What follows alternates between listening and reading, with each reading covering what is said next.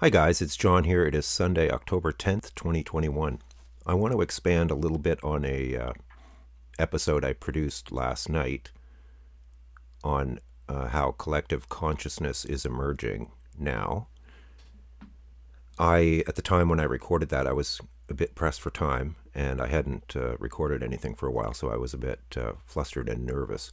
And then I listened to it again today and responded to some comments on it, and I thought, well, that I can basically describe that a bit more clearly.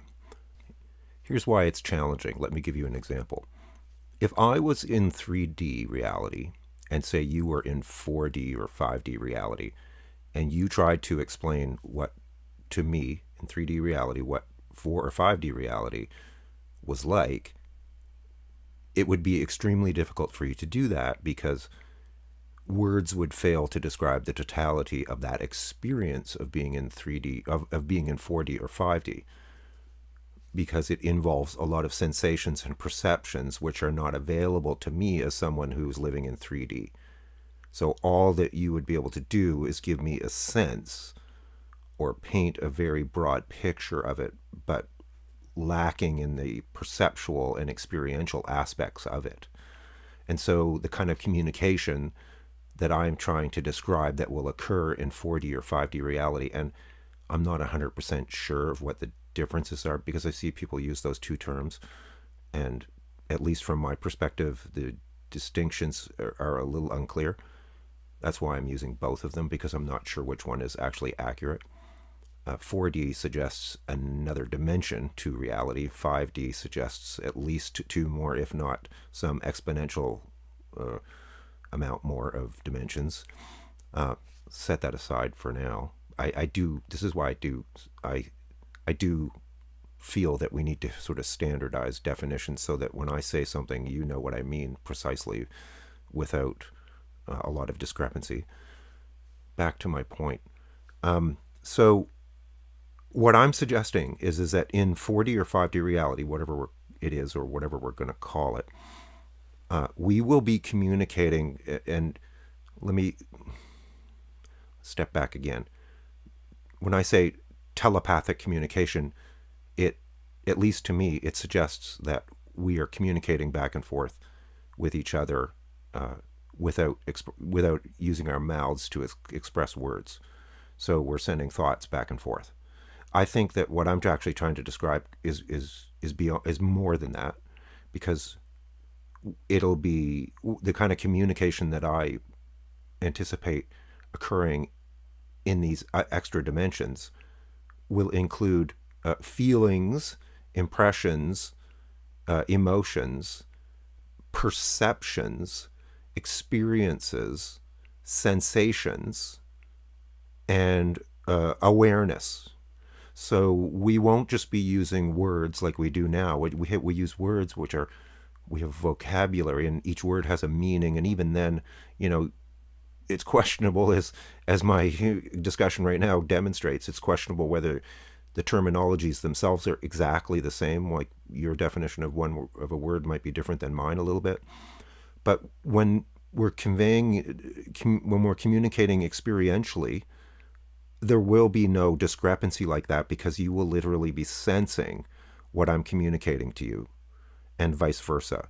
Like I will just feel what it is that you want to convey, and I will just have a knowing that is very broad and well-rounded and encompasses everything from how it makes you feel to, like, literally you might be able to share an experience with me that I actually experience as if I experienced it myself. This is like orders of magnitude more layers of information that will be conveyed experientially. And furthermore, of course, we will be able to communicate with beings who are not incarnated or non-incarnate. And we will also be able to communicate with beings who are in other parts of the universe, because on the higher dimensions, time and space do not have the same limitations or relevance that they do to us here now in this reality. So it's very hard to sort of describe this unless you've experienced it. Now, I had an experience of this just recently because I happen to have, which is just I want to do a whole other episode on this, but I'm going through this transit of Uranus opposite Neptune. Huh? Which is like one of the coolest things ever. So I had, on the night that it was exact, I had this just profound experiential awareness of these things going on different levels, and some of it involved other beings and other people. That was it was so fast and so intense that it's like I could, if I had stopped to try and write it all down, I would have to write a whole small, a fairly long essay just to describe what I experienced in a few minutes, because it was full of information, and it was experiential because I felt what was happening at the same time. Very multidimensional, and also the information that was conveyed to me was like literally life changing. So it shifted my perspective of my whole life and my whole being and my whole reality, all within the span of a few minutes. So this is like very intense experience of like vast amounts of knowledge and information being conveyed at light speed. And that's the kind of experience I think that people are going to be having in the Aquarian age. Now, I don't know how long it's going to take for us to get to that point, but I think that some of us who are sort of at the cusp of this, who are open to this, who have done our shadow work and so forth, are going to be starting to experiencing things like this on a more regular and ongoing basis. So there is no analog for what I'm trying to describe in broad terms in human experience and reality to date. Now, if a number of people start experiencing, quote unquote, reality in this way, it has, like I said last night, astonishing implications, because the amount of knowledge and information that can be conveyed and the speed with which it can be conveyed is mind-boggling. So say a young human being is born in this future that I'm describing, they will be able to obtain and absorb vast amounts of knowledge and experience just by existing. So, like right now, or we have historically, if you want to become an expert in something, let's say, you might have to go to university for 8 or 10 years to get your PhD or something like that. Well, theoretically, a person could simply tune into and tap into vast realms of knowledge and information that their brain on its own, separate, as a separate thing, would take many, many years to acquire. So, there has been talk, like, for example, I'm just getting an image of crystals, which were probably used in Lemuria and Atlantis to store vast amounts of knowledge and information. But the human being is vastly more powerful than objects, because we are divine aspects of creation, and we are very multidimensional, as I said before. And so I can foresee a future in which we will just be able to access and tap into vast amounts of knowledge, but it won't just be information, it'll be actual knowledge that's experiential. So we will have an experience and an understanding of whatever the topic is that we're interested in or that we want to acquire just by tuning into it, if we have that ability. So, there's this, everyone's heard the phrase that we only use a tiny fraction of our brain, and perhaps this is the part of the brain that is going to be become in use finally. But it's also multidimensional, so that there's aspects of ourselves that are non-material, and those aspects of ourselves will be much more a part of our reality than they are presently. So those aspects of ourselves are not limited by time and space or incarnational experiences. As we incarnate, we are emanations of our soul. We come to the earth and we inhabit this physical body and being, which is very separate from, or traditionally was for thousands of years, for the most part, for most people, very separate and individuated. And but as we open up to higher levels and aspects of ourselves, a lot of those limits of time and space and physical three-dimensional reality just simply no longer apply. So I see us living and experiencing and working on various aspects of ourselves and various dimensions simultaneously. And yet we will still have our physical being with all of its, peculiarities and proclivities and senses and so forth. And so what I'm trying to describe is multidimensional reality, but more specifically, multidimensional communication abilities. So, for example, we may not even need physical infrastructure like what we have now, like the internet and cell phones and things like that, could theoretically become redundant because they are not multidimensional objects, whereas we are. So, I could theoretically go and sit with you energetically if you were in Tokyo and I was in New York, and I could go and hang out with you and be with you and experience being with you and vice versa, without actually going anywhere physically. I mean, this has, like I said, really profound and astonishing implications, and I'm sure I'm still just scratching the surface of it here now. But let's say, for example, another practical example. Say you're a gardener, and you want to know, well, where should I plant my carrots? Well, you tune into the earth and you tune into the carrot seeds, and the diva, which is the soul or spirit of that organism, and you assess the situation and you make a determination. And what kind of fertilizer do you need, and how much watering do you need, and so forth. We will be directly collaborating with all of these other life forms consciously. I know this. I have had personal experiences where I have communicated with divas before. They have an intelligence and an awareness that we just simply, for the most part, do not perceive. Absolutely, I have no question about that. So this would open up vast realms of possibilities for how things could change radically and very quickly, just by having this awareness. Now, if some people are interested in this, they might want to, for example, read up about the experience at Findhorn, which was a community based in Scotland, where they did actually do this. They actually communicated with the divas of the plant kingdom, and they had some astonishing results and astonishing experiences. So all of this stuff is theoretically possible. What I'm saying, though, is that in the Aquarian age, these kinds of things are going to be taking place as part of our reality, and not as sort of outliers or peak spiritual experiences or something. They will just literally be part of reality. And that will make much of what has existed in civilization and in society up until this point in history, particularly, the last few thousand years, completely redundant. And it will also, I think, like I said, potentially make a lot of infrastructure redundant. Now, it's a continuum, so there may be some people who are more advanced, or have more advanced skills and abilities than others, and so we still may need physical infrastructure for them. So who knows how far this will go? Only time will tell, and I probably won't be here in this physical form at that time. So this is, there's some conjecture and speculation here, but this is kind of the future that I foresee.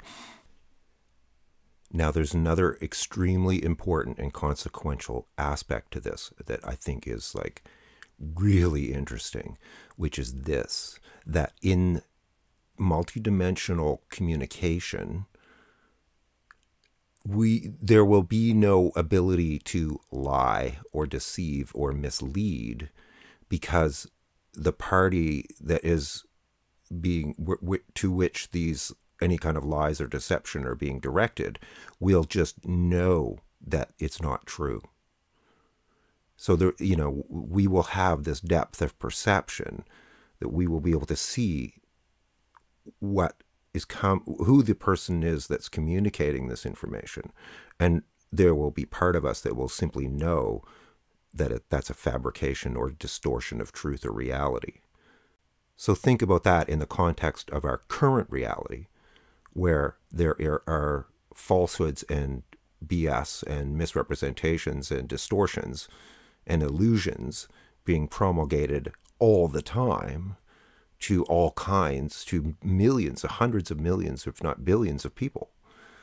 Well, that that will no longer be able to occur in that way, unless the person doing it is extremely powerful and sophisticated on energetic levels. But I would suspect that someone's alarm bells will just be, their intuitive alarm bells would just go off in the presence of someone like that, and they will just know that that source is not to be trusted or even affiliated with or associated with. That alone has like profoundly significant implications. Also, broad and general distortions of truth, and truth with a capital T, will not be able to occur. So, for example, we live in a society now where there is huge wealth and income disparity. Now, that the energy of that will not resonate on the higher dimensions, because it is a distortion of truth and justice. So that will be out the window. And it will also be impossible for any kind of organization to hide truth from people, because people's depth of perception, like right now, we have to follow a paper trail, so to speak, to get at the truth. So it's very easy for people to hide facts and realities and truths from people. But people are going to have these intuitive and psychic abilities in the future that will that will be able to penetrate any kind of distortion of truth. So that also has like really profound implications. Say you're a politician and you get up and you just, in the past, they could just get up and tell people what they wanted to hear and BS people. Well, everyone's going to know that this person is a liar, or that their motives are not sincere or genuine, or that their motives, that they're not actually motivated to do the best, what's in the best interest of everybody, but only for themselves. So we will know that somebody is being sociopathic or narcissistic or psychopathic just by tuning into them. So all that's out the window too. So, it will be very hard, if not impossible, for lies and deception to occur in this new reality because of the depth of our perception. And that has extremely profound implications for society. Who is going to put up with kleptocrats, for example, narcissists, psychopaths, sociopaths, and so on? We will see them coming from like 1,000 miles away. The important thing in all of this is just generally that in these higher dimensions, time and space are no longer obstacles. And that is probably the hardest part for us at this point in time to wrap our heads around. But that is basically where we are headed. And, we have always been multidimensional beings. Strong body chills here. We've always been multidimensional beings. We just forgot it. Or, that awareness was suppressed. And we are basically waking up to who we have always been, in truth. Anyway, this is a stream of consciousness, but I stopped for a minute and I was reflecting on what I've been saying, and I just feel this really high vibrational energy in me right now. So I'm extremely excited about this, because it's kind of like, it's the dream that as individual beings, we have dreamed of this reality for millennia, probably for lifetimes, to live in that state of consciousness and awareness, which is much more closely aligned with our true nature and our true beings. And it's essentially like, it feels like we are on the cusp of being liberated from this lack of awareness of who we are and what we are in truth. It's very powerful. So with that, I wish you a good day, and I hope this resonates with people. It's extremely exciting to reflect on this and contemplate this and talk about it. So thanks for all your support and shares and comments and subscriptions and so forth. And I got to thank Denise from Spiritual Growth Comma Tarot for giving me a little promotion today. She's wonderful, and I encourage everybody to check out her channel. I'll put a link to it in the description. Her readings are just brilliant. You've got to check them out. She does readings on politics too, but she does weekly readings, tarot readings for her followers, and they're just like ridiculously spot on for me at least. Thanks for all your support in the form of likes, shares, comments. I really like your comments, and to all my new subscribers, and have a good day. I will talk to you soon. Bye.